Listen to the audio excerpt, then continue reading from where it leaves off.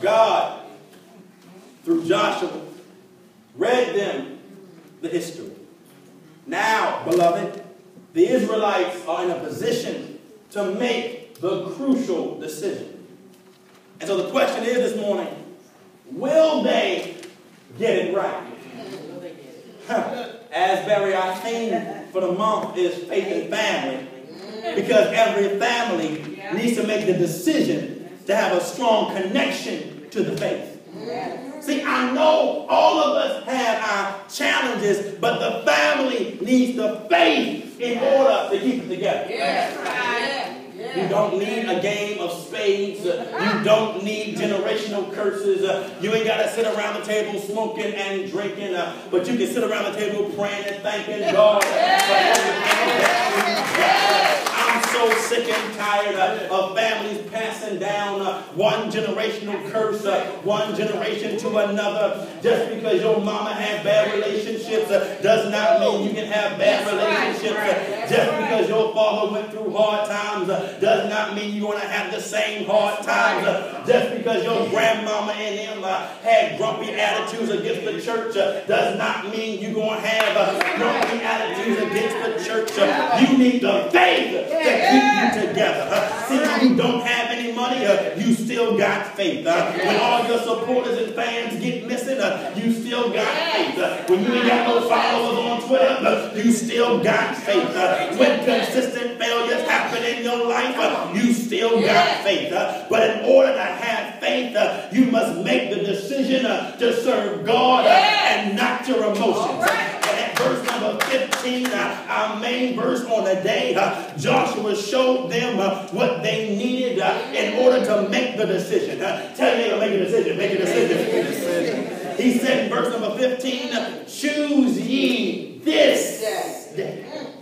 Because, beloveds, you had enough opportunities before. You did what you wanted to before. Now it's time to do what thus saith the Lord. No turning back. Choose ye this day. Joshua then provided one more reminder as Asbury when he said, watch this, y'all. The God which your fathers served that were on the other side of the Euphrates River. Or will you choose the gods of the Amorites in whose land you now dwell? Hope y'all caught that. This means, Asbury, you will choose the God who blessed those before you got here, or will you stand in fear of the God of your enemies? Finally, Joshua says, no matter what you do, Israelites, as for me and my house, hey, we will serve the Lord. If you read that carefully, Asbury, Joshua gave them a choice, but really he didn't give them a choice. He gave them a choice by presenting God as the option, but then he didn't give them a choice by making God the priority. Let me help you out real quickly. Growing up, my daddy used to make liver and onions, and I hate liver and onions. But he told me, you got two options today. You're going to eat liver and onions, or you ain't going to eat at all. And that's exactly what Joshua told them. You either going to serve God in this house, or you ain't going to have no house to serve God in. See, Joshua is the leader, and he's making the declaration that all who are in my house are serving God and God alone. Beloved, there really is no option. Don't give me your excuses. Don't tell me what you will and will not do. If you are with me, then you are serving God, the God of Abraham, the God of Isaac, and the God of Jacob. If you're in this house, then you will worship the God who has brought us this far by faith. Do me a favor. Ask your neighbor, whose side are you on? So you got to understand today. You got to make the decision to be on the Lord's side. No, you can't sleep in on Sunday. You can't miss service to go over to your boyfriend's house.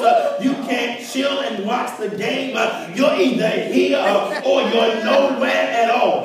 See, I can't be indecisive about my God because he's been too good to me in order for me to hesitate about him. He's been too kind, so I won't stutter step. He's covering me, so I know where my loyalty is. There's no doubt in my mind I will serve